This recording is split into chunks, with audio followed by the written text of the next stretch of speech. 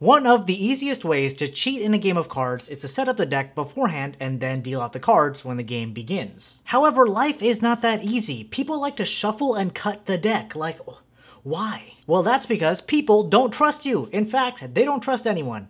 And hence, we shuffle the deck. So what do you do if you still want to cheat in a game of cards? In short, you don't. Cheating is bad.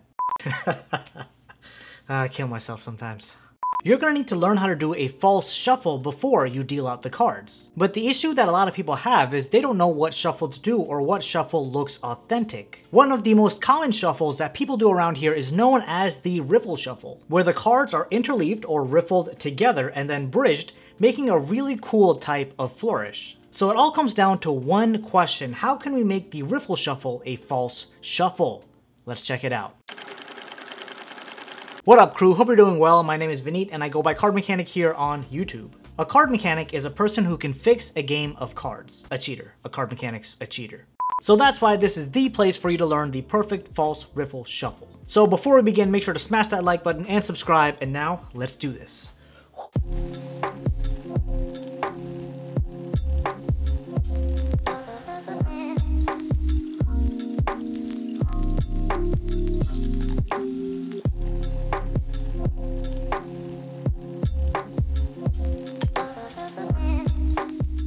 Alright, here we go. One thing I would have to say before we get started with this false riffle shuffle tutorial is you should probably know how to do the riffle shuffle, because if you don't, what are you doing? So super quick tutorial for those of you who need it. You're going to cut the deck in half, just something like this. Then you're going to interleave both halves together. You can riffle using your thumbs, either like this or on the side like that. So whatever you want to do, riffle those together, push them in. Now you're going to hold it like this. Squeeze down on the sides and release with these fingers down here, and that's gonna make a riffling motion. So there's a quick tutorial. I'm sure you can find way better tutorials on YouTube or literally anywhere online, but definitely know how to do the riffle shuffle before you continue with this. Mistakes were made on my part. Now I have to go through the deck again and organize it in new deck order, otherwise we won't be able to tell anything.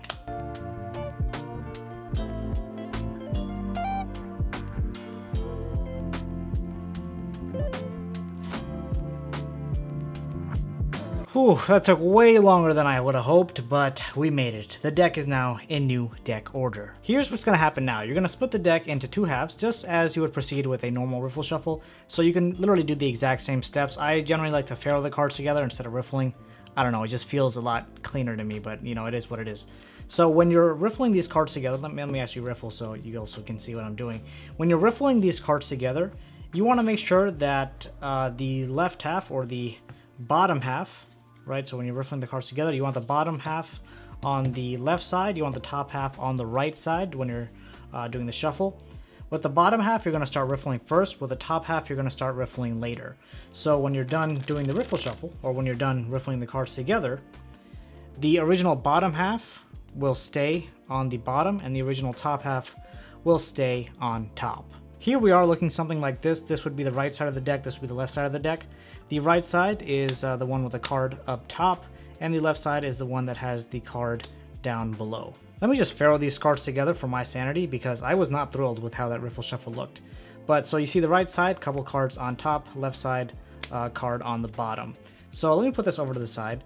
When you're doing a normal riffle shuffle, right, let me just grab this deck here and faro the cards together. When you're doing a normal riffle shuffle, you come here, right, you do the shuffle.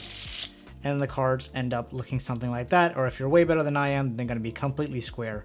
And if you could do that, I bow down to you. But what's going to happen with this method is we don't want the cards to be as square as possible. We want them to actually be misaligned. So let me do that one more time. Misalign the cards this time. All right, so now if you take a look, the cards are misaligned. And just to show you, it looks something like that.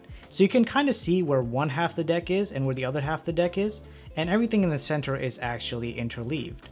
So what happens, in theory, what happens during this false riffle shuffle is that you're practically just separating these two halves, right? You're separating these two halves and putting the correct one on top of the other one.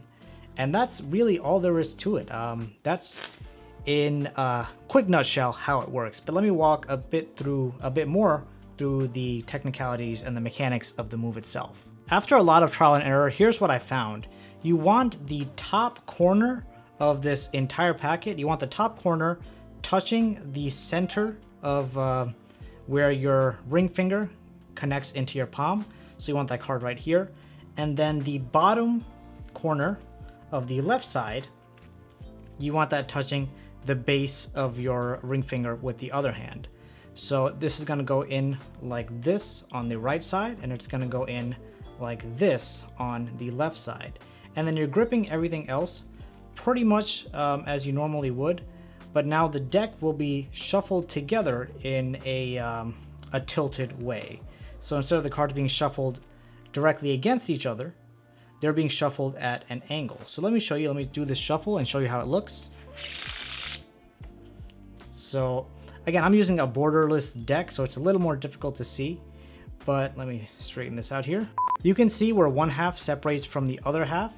So after you do the riffle shuffle, right, you riffle shuffle it together, shift the deck, grab it with your left hand, shift it up, grab it again with your right hand, and now you're gonna do a swing cut.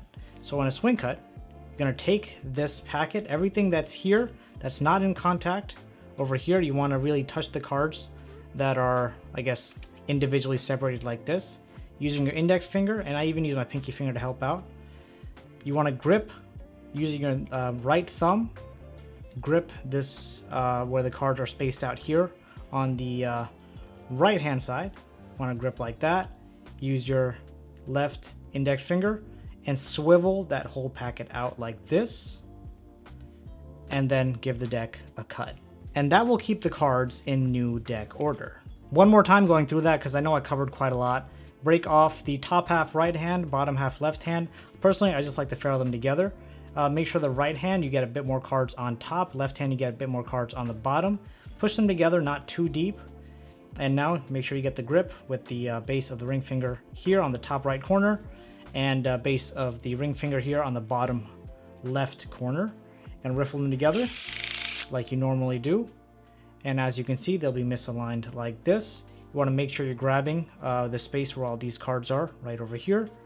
And you want to make sure you're going to do a swivel cut for the cards that are over here on the side. As you can see, swivel cut happening. Boom. Give the deck a cut, and you'll see the cards are still in new deck order. A few tips I'd like to share before I wrap up is I'd recommend using a borderless deck. Of course, you don't have to use a borderless deck, but it's very difficult to see the separation of the deck. Let's say we get to the shuffling position here. We do the shuffle.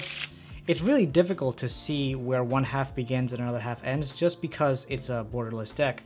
So doing this move does become a little easier visually. It's more difficult to perceive.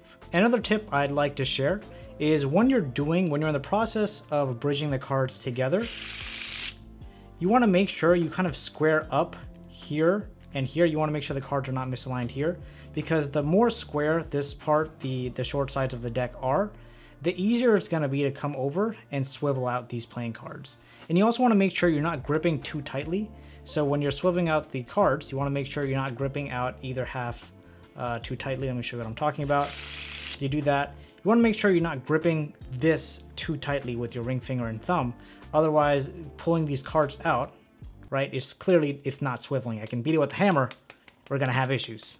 And the last tip that I'd like to share is that this move is a bit angle sensitive, especially if you're not using a borderless deck. People on the right side of you or the left side of you could probably easily see it happening unless you really perfect this motion.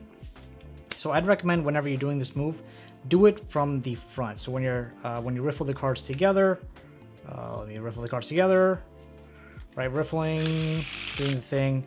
And then when you're pulling the cards out, make sure you're doing this in the direction of the spectator, and then closing like that. If you want to kind of exaggerate your wrist motions a little bit, that should be completely fine, as that motion would cover up what's going on. But again, test it out in front of a mirror. I'd highly encourage you to practice, of course. It took me about 2 weeks, I would say, to get this as smoothly as I have it now. Of course, I still want to practice on getting it even better until it's completely flawless. Being a card mechanic is not an easy task. You have to make false moves look like they are completely natural. And by natural, I mean they look exactly the same as how a normal person would do them. If there's even a slight giveaway of the move, it's all over. You're gonna get your hands chopped off. If you enjoyed this video and want to continue improving your card mechanic skills, I have a full playlist of videos that you can check out right over there. If you truly want to be a card mechanic, I know that you'll get a lot out of it, so hope to see you there.